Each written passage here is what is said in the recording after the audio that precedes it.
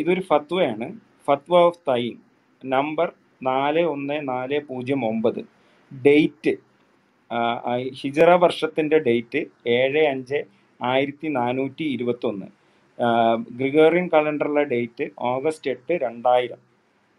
അതിൻ്റെ കമ്മിറ്റിയുടെ പേര് കമ്മിറ്റി സൗദി അറേബ്യയിലുള്ള അവരുടെ the permanent committee for scientific research and religious sanctions in Saudi Arabia. അതിൻ്റെ committee members Abdul Azeez Ben Abdulla Ben Muhammad അൽ ഷെയ്ഖ്, അയാളാണ് chairman. Backer Ben Abdulla Abu Sayyid member. Salah Ben ഫോസൻ അൽ ഫോസാൻ member. എന്നിട്ട് ഇതിൽ പറയുന്നത്, ഫത്വയിൽ പറയുന്നത്, it is not the true guidance of Muslims throughout the centuries to resort to the use of these unlawful practices, which were imported to our country through the immoral videos that were being sent by the infidels and the enemies of Islam. As for the tying of the messenger of God to his fiancée Aisha, അതായത് നിങ്ങൾ ഈ തൈയിങ്ങും അങ്ങനത്തെ കാര്യങ്ങളൊക്കെ ചെയ്യുന്നത് ഭയങ്കര നിയമവിരുദ്ധമാണ്. അതൊക്കെ ഇസ്ലാമിൻ്റെ എനിമീസും ഒക്കെ കൊണ്ടുവന്ന കാര്യങ്ങളാണ്. പക്ഷേ ഈ മെസ്സഞ്ചർ ഓഫ് ഗോഡ് ആയിഷേനെ തൈയിങ് ചെയ്ത കാര്യത്തിനെ പറ്റി പറയുകയാണെങ്കിൽ, എന്നിട്ട് തുടർന്ന് പറയുകയാണ്, she was 6 years old and he could not engage in sexual intercourse with her because of her young age. അവൾക്ക് 6 വയസ്സ് ഉള്ളത് കൊണ്ടും അവളുടെ ജനേന്ദ്രിയങ്ങൾ വളർച്ച പ്രാപിക്കാത്തത് കൊണ്ടും, therefore he used to place his penis between her thighs and rub it lightly. അദ്ദേഹത്തിൻ്റെ ജനേന്ദ്രിയം അവളുടെ 2 തുടകൾക്കിടയിൽ വെച്ച് വളരെ ലൈറ്റായിട്ട് റബ്ബ് ചെയ്യുമായിരുന്നു. In addition, the messenger of God had full control of his penis in contrary to the believers. മാത്രമല്ല, ഈ Messenger of ഗോഡിന് അദ്ദേഹത്തിൻ്റെ ജനേന്ദ്രിയങ്ങളുടെ മുകളിൽ മുഴുവൻ കൺട്രോളും ഉണ്ടായിരുന്നു, മറ്റ് വിശ്വാസികളിൽ നിന്ന് വ്യത്യസ്തമായിട്ട്. Therefore, it is not permit to practice tying. അതുകൊണ്ട് ഈ തൈയിങ് എന്ന് പറയുന്ന സംഭവം നിങ്ങൾ പ്രാക്ടീസ് ചെയ്യരുത്, whether in weddings or at homes or schools, due to its harm, a grave harm, and may God curse the infidels who brought this practice to our countries. അപ്പോൾ അതാണ് ഈ ഫത്വ. അപ്പോൾ ഇതിൽ പറയുന്നത് അദ്ദേഹത്തിന്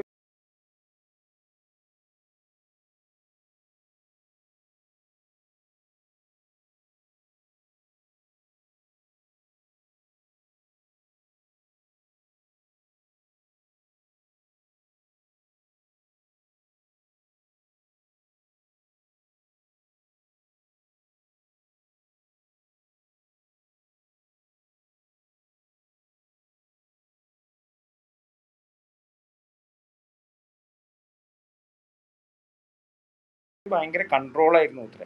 ഈ കൺട്രോളുള്ള ആൾ എന്തിനാണ് ഇത് ചെയ്യുന്നത്? ഇത് ചെയ്യേണ്ട ആവശ്യം എന്തായിരുന്നു?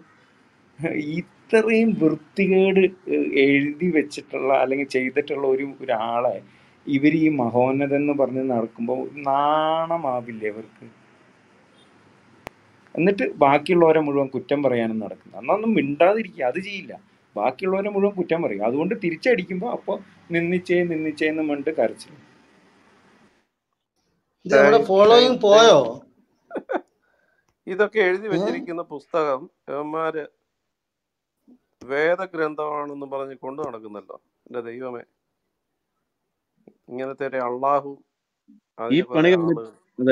ഈ പണി കാണിച്ചവനെ വിളിക്കുന്ന പേരാണ് മെസ്സഞ്ചർ ഓഫ് ഗോഡ്. ഇവനെയൊക്കെ വിളിക്കേണ്ടത് മെസ്സഞ്ചർ ഓഫ് ചൈൽഡ് അബ്യൂസർ എന്ന് അവനെ വിളിക്കേണ്ടത്. എന്തൊരു വൃത്തികേടാണ്. എന്നിട്ട് മാനവൽ മഹോന്നതൻ. ഇവിടെ നമ്മൾ നാലാമത്തെ ദിവസമാണ് മുഹമ്മദ് നബി. നമുക്ക് നബി മാറ്റാം കേട്ടോ. മുഹമ്മദിന്റെ ഒരു ധാർമ്മികത വെച്ചാൽ മതി. ഈ നബി എന്ന് പറഞ്ഞാലും ഇനി മാറ്റാം. ഞാൻ അടുത്ത ദിവസം മുതൽ ഇത് മാറ്റുക. മനസ്സിൽ വന്ന ചിന്ത നമ്മുടെ വിളിക്കപ്പെടാൻ ഒരു കാരണവശാലും അർഹനല്ല. അദ്ദേഹം ഒരു നബി എന്ന് വിളിക്കപ്പെടാൻ ഒരു കാരണവശാലും അർഹനല്ല. അത് അള്ളാഹുവിന്റെ നബിയാന്നേ, അള്ളാഹുവിന്റെ നബിയാണ്, അല്ലാതെ ശിഷ്ടാവായ ദൈവത്തിന്റെ നബിയല്ല. എന്തായാലും ഈ നബിയിൽ നിന്ന് മാറ്റിയേക്കാം. അല്ലല്ല അതല്ല അച്ഛൻ ബ്രദറെ, എനിക്ക് പറയാനുള്ള മറ്റൊരു കാര്യമാണ്. അതായത് നബി എന്ന് ഉദ്ദേശിക്കുന്ന ഒരു പ്രവാചകൻ എന്നാണ് അതിന്റെ അർത്ഥമെങ്കിൽ, നബി എന്ന വാക്കിന്റെ അർത്ഥം പ്രവാചകനാണെങ്കിൽ, ഇയാൾ എന്ത് പ്രവചനമാണ് നടത്തിയിട്ടുള്ള, ഏത് പ്രവചനം ഇയാൾ നടത്തിയിട്ടുള്ള ഏത് പ്രവചനം ഫുൾഫിൽ ആയിട്ടുള്ളൂ? ഈ 1500 വർഷമായിട്ട് ഇദ്ദേഹം നടത്തിയിട്ടുള്ള എന്തെങ്കിലും ഒരു പ്രവചനം എന്ന് പറയുന്നത്, നമ്മൾ പ്രവചനത്തിന് കൊടുക്കുന്ന ആ അർത്ഥത്തിൽ എന്തെങ്കിലും ഒരു സംഭവം ഉണ്ടായിട്ടുണ്ടോ?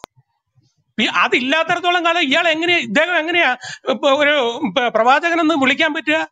അച്ഛൻ ബ്രദറെ, He is not eligible to call as a prophet. അച്ഛൻ ബ്രദറെ, ഈ നമ്മളുടെ സാധനത്തിന്റെ വില വീണ്ടും കുറയ്ക്കണം. നമ്മൾ പൗലോസിൽ നിന്ന് യൂദയിലേക്ക് വന്നു, യൂദയിൽ നിന്ന് വീണ്ടും ഇതാരും മേടിക്കുന്നില്ല, അതുകൊണ്ട് ഇനിയും കുറയ്ക്കണം. കുറച്ച് ഞാൻ ഇന്നലെ ചിന്തിക്കുകയായിരുന്നു, ഈ ബൈബിൾ പറയുന്ന പിശാചിന് പോലും ഇതിലും മാന്യത ഉണ്ടായിരുന്നു. നമുക്കങ്ങനെ അങ്ങനെ ഇതിയാനൊക്കത്തില്ല, പക്ഷെ ഞാൻ എൻ്റെ മനസ്സിൽ വന്ന ഒരു വാചകം ഞാനങ്ങ് പറയുക. കാരണം ഇയ്യോബിനെ ശോധന ചെയ്യേണ്ടതിനെ ചെന്നപ്പോൾ ദൈവത്തോട് ഞാൻ അനുവാദം ചോദിച്ചു.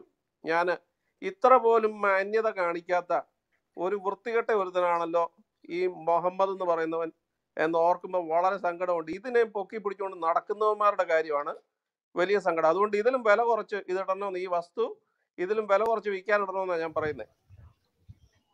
അല്ലല്ല, അതായത് ഈ ഇസ്കരിയോത്തെ യൂദയെ കുറിച്ചൊരു വാക്കുണ്ട്, ഒരു വചനമുണ്ട്. എന്താണെന്ന് വെച്ചാൽ, യവൻ ജനിക്കാതിരുന്നെങ്കിൽ എത്ര നല്ലതായിരുന്നു. അങ്ങനെയെങ്കിൽ ഇതിൽ കുറച്ച് വിലക്കുറവ് ഏതാണ്? അപ്പോൾ ഈ മുഹമ്മദിന് ജനിക്കാതിരുന്നെങ്കിൽ എത്ര നല്ലതായിരുന്നു. അത് ഒരു പ്രാവശ്യമല്ല, ഒരു പ്രാവശ്യമേ ആരെക്കുറിച്ച് പറഞ്ഞിട്ടുള്ളൂ? ഇസ്കരിയോത്തെ യൂദയെക്കുറിച്ച് പറഞ്ഞിട്ടുള്ളൂ.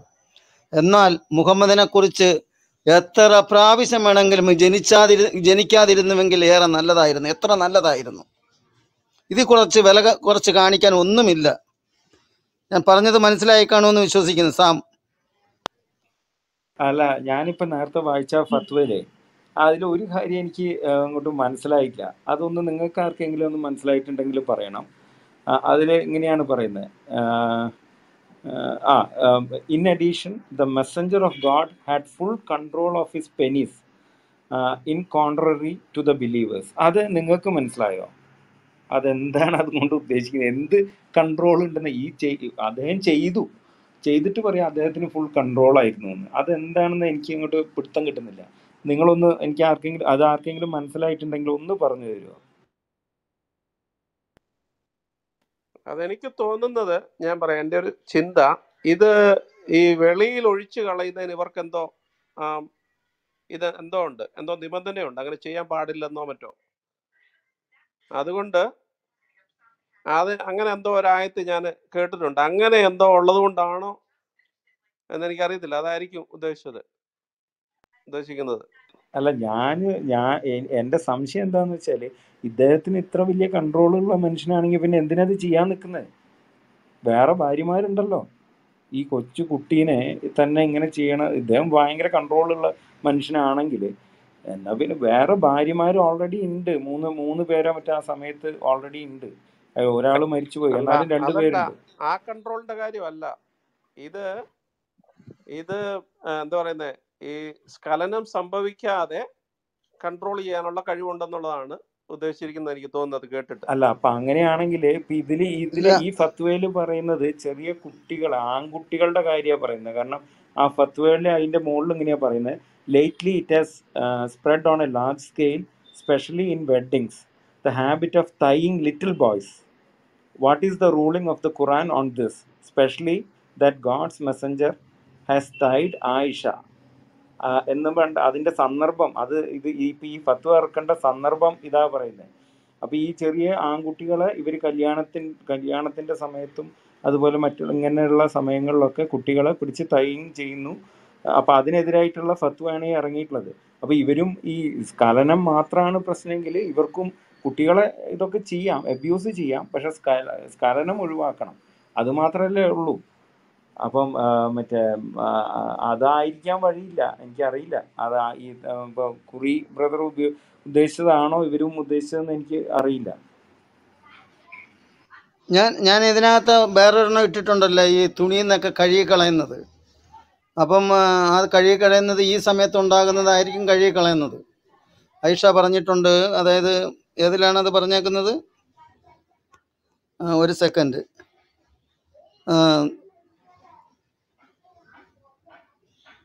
സാഹിദ് ബുക്കാരി, സഹി ബുക്കാരി 1:4:233. അപ്പോൾ ഇത് കഴുകിക്കളയുന്നുവെന്ന് പറയുമ്പോഴത്തേക്ക് വ്യക്തമായിട്ട് അത് മനസ്സിലാകാം. ഇന്ന കാര്യം കൊണ്ട്, ഇപ്പം ഈ വായിച്ച കാര്യം കൊണ്ടാണ് ഇത് കഴുകിക്കളയുന്നത്. പിന്നെ മാത്രമല്ല, ഈ നിയന്ത്രണം ഉണ്ടായിരുന്നു ഖദീജ ജീവിച്ചിരിക്കുന്ന സമയത്ത്. അതുകൊണ്ടാണ് ഈറാ ഗുഹയിൽ പോയി അവിടെ ഇരുന്ന് വളരെ രീതിയിൽ ഇങ്ങനെ ചിന്തിച്ചുകൊണ്ടിരിക്കുമായിരുന്നു. ആ സമയത്ത് നിയന്ത്രണം ഉണ്ടായിരുന്നു. പക്ഷേ ഈ വഹി വന്നതോടുകൂടി നിയന്ത്രണമെല്ലാം പോയി. പിന്നെ നിയന്ത്രണം ഉണ്ടെന്ന് ആരെങ്കിലും പറഞ്ഞാൽ ഞാൻ അംഗീകരിക്കത്തില്ല. എൻ്റെ അംഗീകാരം ഇതില്ല. പക്ഷെ ഒരിക്കൽ പോലും അത് അംഗീകരിക്കാൻ സാധ്യവുമല്ല. ഖദീജ ജീവിച്ചിരിക്കുമ്പോൾ ഈ ഈറാ ഗുഹയിൽ പോയിരുന്ന് അവിടെ ചിന്തിക്കുമായിരുന്നു, നിയന്ത്രണം ഉണ്ടായി, ഇതിനെക്കുറിച്ചൊക്കെ നിയന്ത്രിക്കുമായിരുന്നു. അല്ല, പറഞ്ഞോളൂ സാറേ, ഇതിലെ തമാശ എന്താന്ന് വെച്ചാല് ഇവര് ന്യായീകരിക്കാൻ കൊണ്ടുവരുന്നത് യേശുക്രിസ്തുവിന്റെ അത്ഭുത ജനന. നമ്മളത് അത്ഭുതമായിട്ടാണ് പറയുന്നത്, അല്ലാണ്ട് അതൊരു നാച്ചുറൽ പ്രോസസ് ആയിട്ട് നമ്മൾ ചിന്തിക്കുന്നേ ഇല്ല. അതൊരു അത്ഭുതം തന്നെയാണ്. എന്നിട്ട് ഇവര് ഈ കൗണ്ടർ ബാലൻസ് ചെയ്യാനായിട്ട് കൊണ്ടുവരുന്ന ആർഗ്യുമെന്റ്സ് ഇതൊക്കെയാണ്. അതായത് മറ്റേ യേശുക്രിസ്തുവിന്റെ ജനനം അത് ഒരു അൺനാച്ചുറൽ ജനനമാണെന്ന് നമ്മൾ അംഗീകരിക്കുന്ന കാര്യമാണ്. അപ്പൊ ഇവർക്ക് ഒരു എന്താ പറയാ, അവരുടെ കിതാബിൽ അവർ പറയുന്ന ഈ അവകാശപ്പെടുന്ന ഈസ എന്ന് പറയുന്ന ആളുടെ ജനനവും പിന്നെ ഒരു അൺനാച്ചുറൽ ബർത്താണ്. അത് കയ്യിൽ വെച്ച്, ആ കിതാബ് കയ്യിൽ വെച്ചും കൊണ്ടാണ് ഇവൻ ഈ തോന്നിയാസം വിളിച്ചു പറയുന്നത്. അവിടെയാണ് ഹലോ എല്ലാ അച്ഛൻ ബ്രദറെ, നമുക്കൊക്കെ സംസാരിക്കാൻ അവസരം ഉണ്ടോ ഇവിടെ? സംസാരിക്കൂ. ഇത് നിങ്ങൾക്കൊക്കെ തന്നെയല്ലേ ഉള്ളത്. കാരണം നല്ല രീതിയിൽ ഒരു അറിവിന് വേണ്ടിയിട്ടാണെങ്കിൽ തീർച്ചയായിട്ടും നിങ്ങൾ സംസാരിക്കണം. അത് പഠിക്കാൻ കഴിയും. സംസാരിച്ചോളൂ. നമ്മള് സംസാരിക്കാനും അറയ്ക്കുകയും മടിക്കുകയും 2 പ്രാവശ്യം ചിന്തിക്കുകയും ചെയ്യുന്ന കാര്യങ്ങൾ ആണ് ഈ ദിവ്യ പുസ്തകത്തിൽ ഈ 50,000 വർഷങ്ങൾക്ക് മുമ്പ് എഴുതി വെച്ചിരുന്ന, അല്ലെങ്കിൽ ഹദീസുകളിലും ഒക്കെ എഴുതി വെച്ചിരിക്കുന്നതെന്ന് ഓർക്കുമ്പോൾ സത്യത്തിൽ ഭയങ്കര സങ്കടം തന്നെ.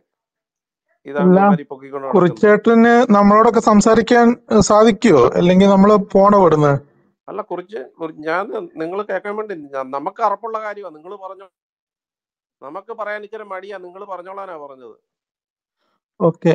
നേരത്തെ ഫോളോയിങ് പറഞ്ഞത് നിങ്ങളൊരു കംപ്ലീറ്റ് ഒരു സ്ട്രോമാൻ ഫാലസി ആയിട്ടാണ് ഇവിടെ ഇത്രയും നേരം സംസാരിച്ചുകൊണ്ടിരുന്നത്.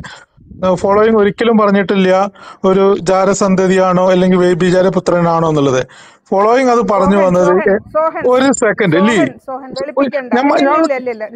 കംപ്ലീറ്റ് ചെയ്തിട്ടില്ല, എനിക്ക് സംസാരിക്കാം. ഇല്ലില്ല, നോ, താങ്കൾക്ക് എന്തെങ്കിലും പറയാനുണ്ടെങ്കിൽ അത് പറയാം. മറ്റുള്ളവരോട് ഞങ്ങൾ ഡീൽ ചെയ്തു. Okay, that matter is over. അയാൾക്ക് റെഫറൻസും ഉണ്ടായിരുന്നില്ല, കുന്തം ഉണ്ടായിരുന്നില്ല. അയാൾ വന്ന് പറഞ്ഞിട്ട് അയാളുടെ വ്യാജം പറഞ്ഞിട്ട് പോയി. സോഹൻ എന്തെങ്കിലും പറയാനുണ്ടെങ്കിൽ അത് മാത്രം പറയുക. ഇവിടെ ഫാലസി ആണോ, സ്ട്രോമാൻ ആണോ, വേറെ മാനാണോ, ലുക്കുമാനാണോ ഒന്നും ഞങ്ങൾ നോക്കേണ്ട ആവശ്യമില്ല. സോഹാൻ എന്താണ് പറയാനുള്ളത്? Just state that. Okay, start speak. ഞാൻ പറയുന്നത്, പ്രവാചകൻ 6 വയസ്സിൽ കല്യാണം കഴിച്ചു, 9 വയസ്സിൽ മാരേജ് കൺസ്യൂമേറ്റ് ചെയ്തു എന്ന് പറയുന്നത് ആക്ച്വലി ഒരു പ്രവാചകൻ എന്താ ആവേണ്ട ആവശ്യമൊന്നുമില്ല. കാരണം നടന്നൊരു സംഭവമാണ് അത്. ആ സന്ദർഭത്തിൽ ആ ടോണിൽ ആ പാനലിസ്റ്റിനെ ഇൻസൾട്ട് ചെയ്യാൻ വേണ്ടിയിട്ട് പറഞ്ഞ ഒരു രീതിയാണ് അതിനെ ഒരു നിന്ദ എന്ന് കാണിക്കുന്നത്. അതിനെയാണ് ഒരു വേറെ രീതിയിൽ പറയാൻ നോക്കി. ഒരു മിനിറ്റ്, മൈക്ക് എടുക്കല്ലേ പ്ലീസ്.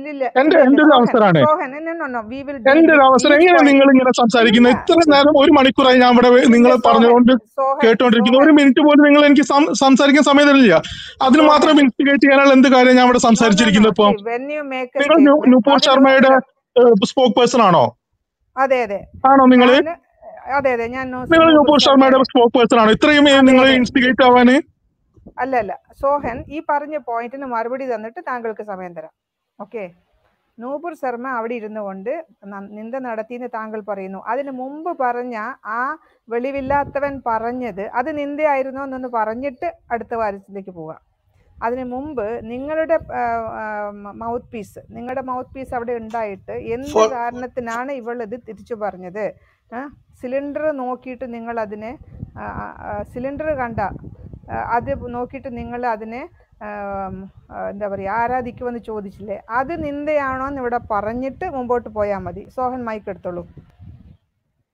ഓക്കെ, ഇനി അത് കുറിച്ചേട്ടാ എനിക്ക് കേട്ടു.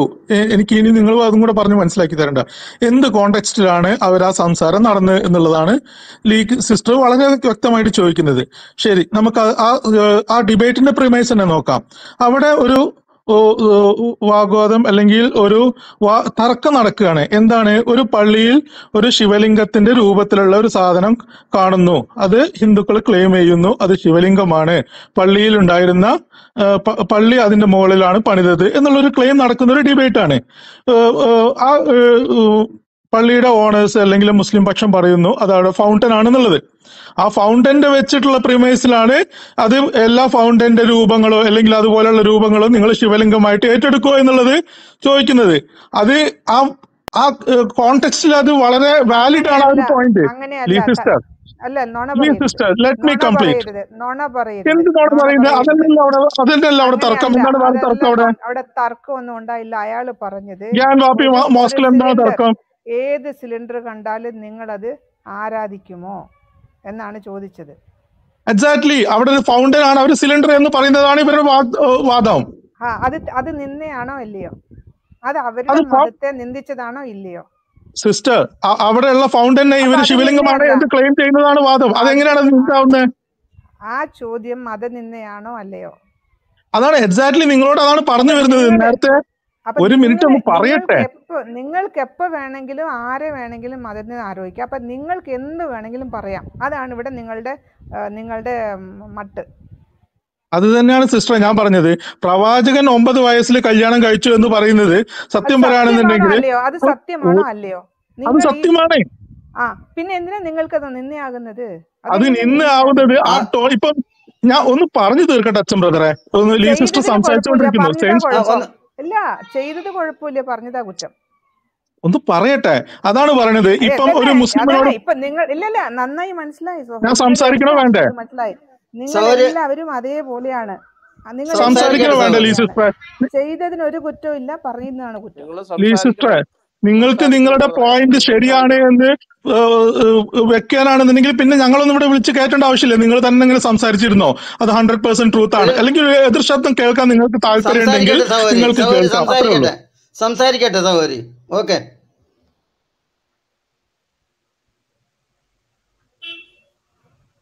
ഈ സിസ്റ്റർ സംസാരിക്കട്ടെ. പോയിന്റ് പറയൂ, അത് നിന്നെയാണോ അല്ലയോ?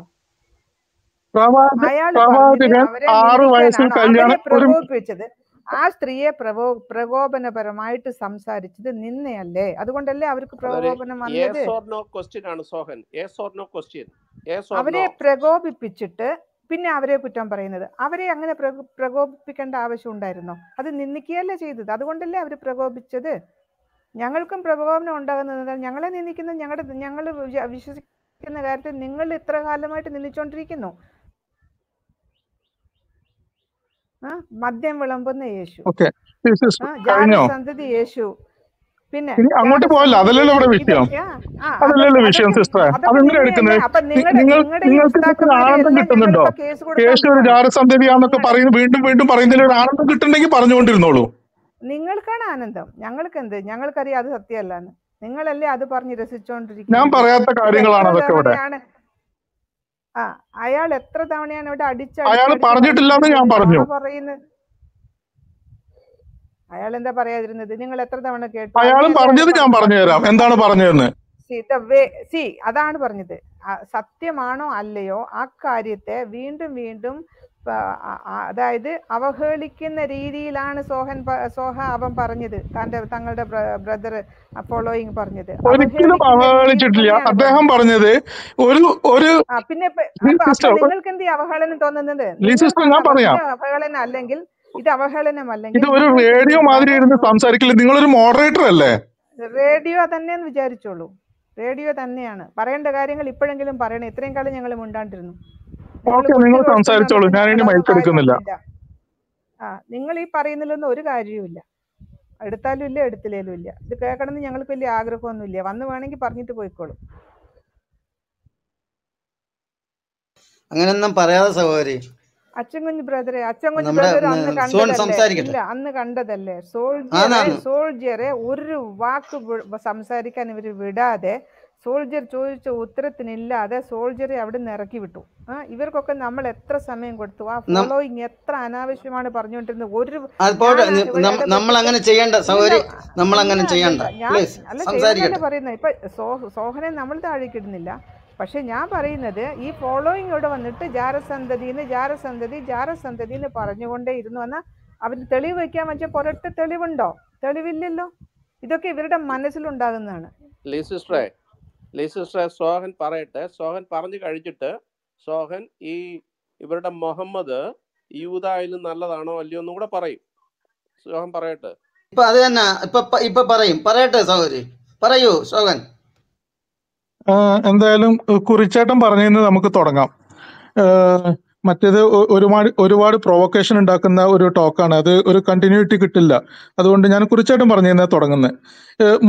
എന്താണ് ജൂത ജനിച്ചില്ലായിരുന്നെങ്കിൽ എന്നുള്ളൊരു സ്റ്റേറ്റ്മെന്റ്, ശരിക്കും സത്യം പറയുകയാണെങ്കിൽ അത് യേശുക്രിസ്തു പറഞ്ഞൊരു സ്റ്റേറ്റ്മെന്റ്, എനിക്ക് അത് അംഗീകരിക്കാൻ പറ്റും.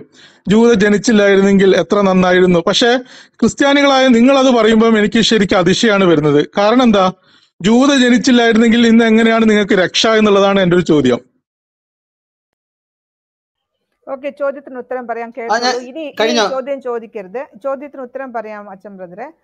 യൂത ജനിച്ചില്ലായിരുന്നെങ്കിൽ അവന് നന്നായിരുന്നു. എനിക്കും കൂടെ അവകാശം തരണം, പറഞ്ഞോളൂ. അവന് നന്നായിരുന്നു എന്ന്. അത് ആർക്ക്? യൂതയ്ക്ക്. ഇങ്ങനെയുള്ള ഒരു പാഴ്ജന്മം ഇല്ലാതിരുന്നെങ്കിൽ അവന് നന്നായിരുന്നു. മനസ്സിലായോ? യേശുക്രിസ്തുവിന് നന്നായിരുന്നു എന്നോ ലോകത്തിന് നന്നായിരുന്നു എന്നല്ല, അവന് നന്നായിരുന്നു. അതായത് ഇങ്ങനത്തെ പാഴ്ജന്മങ്ങൾ ഉണ്ടാകാതിരിക്കുകയാണ് നല്ലത്. പക്ഷെ ഉണ്ടാകുന്നു, അവരവരുടെ കർമ്മം ചെയ്തിട്ട് പോകുന്നു. ഉത്തരം കിട്ടിയെങ്കിൽ സംസാരിക്കാം. എൻ്റെ പ്രിയ സ്നേഹിത ശോകൻ, ഇപ്പം നിങ്ങൾ പറഞ്ഞ പ്രകാരം ഞാൻ നിങ്ങളുടെ കൂട്ടത്തിൽ നിൽക്കുക.